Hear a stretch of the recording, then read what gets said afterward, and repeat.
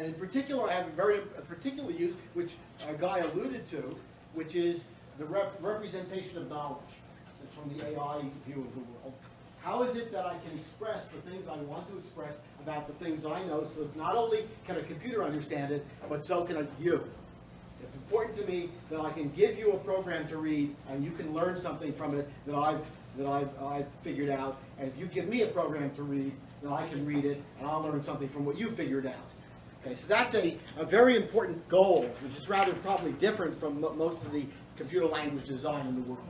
And so the crucial thing here is functional programming allows us to be precise. Okay? Now it can be precise enough so we can teach to a dumb computer. If we can teach to a dumb computer and I give you the computer program, then you can understand what's going on. Okay? That's very important. The other way to say it is that the computer is not going to let you become imprecise because it just isn't going to work. Programming forces one to be precise and formal without being rigorous. What I mean by rigorous and formal are quite different. Formal means you know what the damn power series we're talking about. Rigorous means you know convergence. Okay?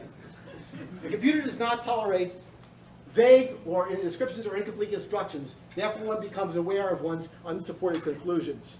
Wide programming is good medium for expressing poorly understood and sloppily formulated ideas.